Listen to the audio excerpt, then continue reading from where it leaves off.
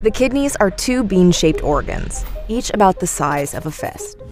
They're located just below the rib cage, one on each side of your spine. Healthy kidneys filter your blood, maintaining a healthy balance of water, salts, and minerals while expelling waste as urine.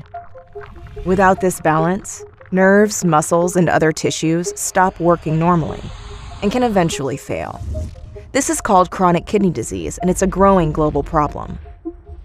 So what happens when the kidneys stop performing their job? Unless a donor kidney can be found for a transplant, patients with kidney failure require dialysis.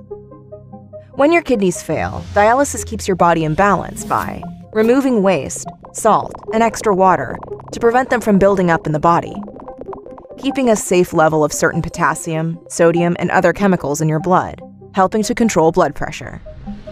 Dialysis can be done in a hospital, in a dialysis center, or at home.